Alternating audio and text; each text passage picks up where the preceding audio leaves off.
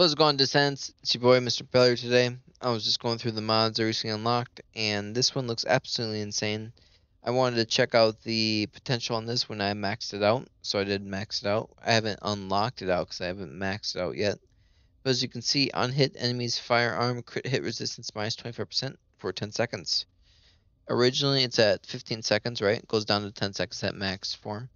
So that means potentially you, with any special round weapon, you have a permanent minus 25 crit hit resistance for the enemy, aka plus 25% chance crit hit damage. Pretty sure that's what it equates to. Don't quote me on that. I'm not 100% sure on that. And then my other question is, does it stack? Can we have 4 players run this or 4 descendants run this? Do we have plus 100% crit hit resistance? Because that would be absolutely bonkers.